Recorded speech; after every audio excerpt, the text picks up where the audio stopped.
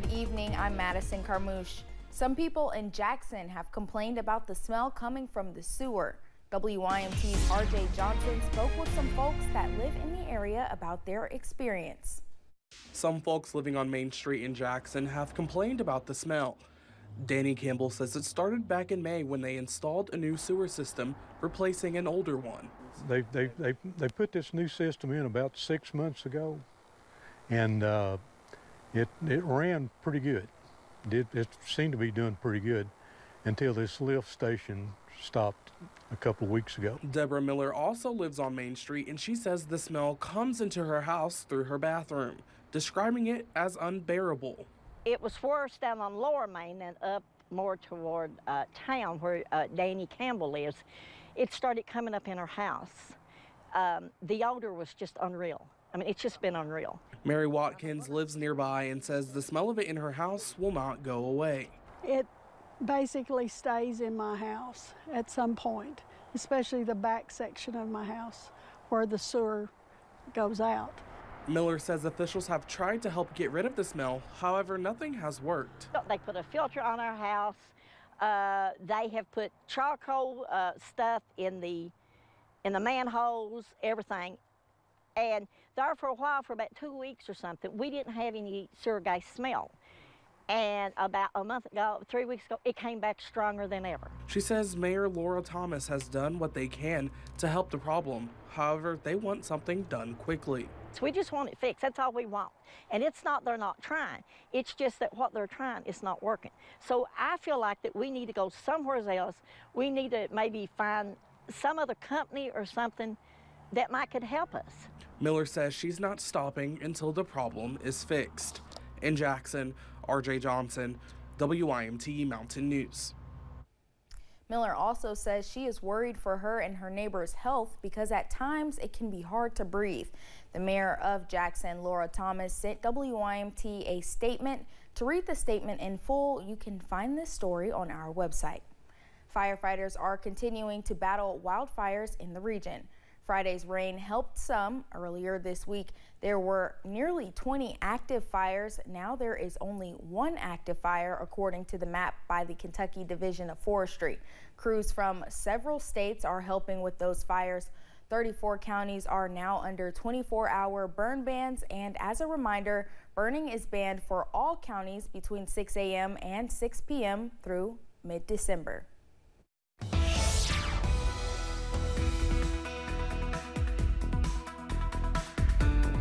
We've seen dry weather across the mountains on this Sunday, but the forecast taking a turn towards the soggy side over the next couple of days. Let's take a look at what we're expecting for tonight. Just partly cloudy skies. It's going to be a chilly night across southern and eastern Kentucky. We're heading down into the 30s. In fact, let's take a look at what we can expect in your neighborhood. Starting out zone by zone in the Cumberland Valley, we'll call for an overnight low of 39 in London and Corbin, 40 into Somerset, 37 Middlesboro, 36 into Pineville, 34 Jackson, Hazard, Whitesburg, and over into the Big Sandy, right at the freezing mark, Paintsville and Inez. But those temperatures will come up right after midnight as a southerly breeze is going to kick in. In fact, by the time we wake up in the morning, we're likely going to be into the 40s, and then we see 60s by the afternoon.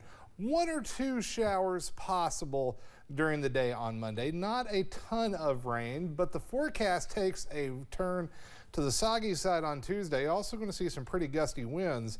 And for now, Thanksgiving is looking dry, but afterwards, things get a little interesting. We'll take a closer look at that extended forecast coming up here in just a few minutes, Madison. Shane, thank you. A man that was missing for nearly 3 years in Clay County was found dead. Robert Bob Estep, 69, was found by another hunter in a remote area under an ATV. Estep went missing on December 15, 2020. The Clay County coroner says that he was near Kentucky 149 across from Britton Branch. This is where his family believed he was. Police say that no foul play is suspected. On Saturday, the Martin County School District made a post on Facebook about the death of a principal. Brian Charles was the current principal of Martin County High School and the former principal of Warfield Elementary School. The school district says that Charles was a devoted and lifelong educator who will be missed by the community. Funeral arrangements have not been announced at this time. First responders in Wayne County responded to a car crash in Monticello. The two-car crash happened on Kentucky 90 bypass in front of the Ace Hardware in Monticello. Monticello police and fire departments arrived, as well as Wayne County Sheriff's Office and EMS. One of the drivers was Sheila Vanover, 57, of Monticello, and she and her 6-year-old passenger were flown to Lake Cumberland Regional Hospital and then to UK Medical Center. The driver of the other car, Robert Hockenberry, 53, of Monticello, was uninjured, but his passenger, Amanda Burchett, 47, of Monticello, was taken to Wayne County Hospital for non-life-threatening injuries. After 72 years, a World War II veteran has finally made it home. U.S. Army Private First Class Henry C. Wade died in Germany at the age of 24 during the war, but his body was only accounted for in May of this year.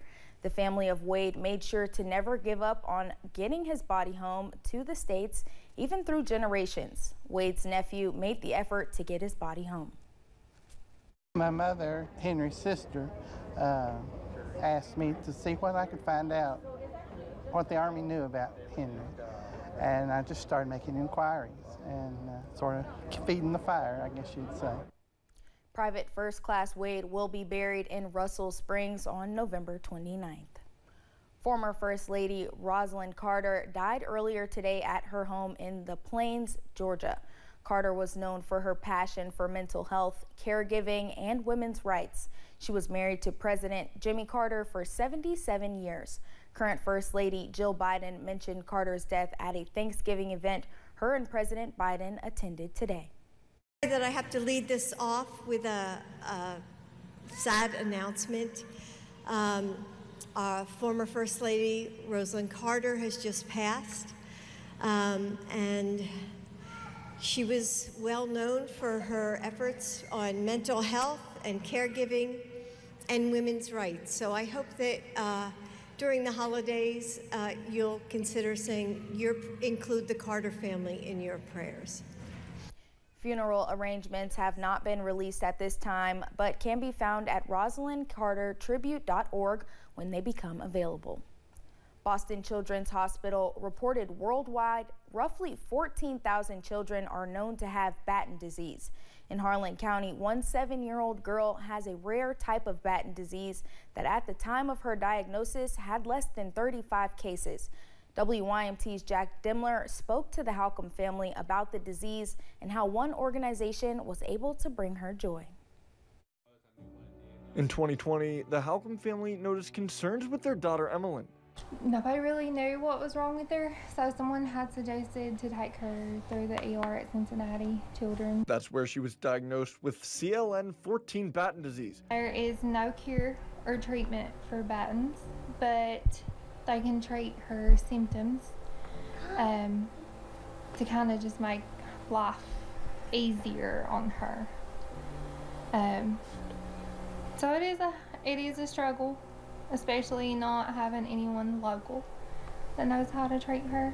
But with the help of Make-A-Wish, Emmeline was able to find joy in a difficult time.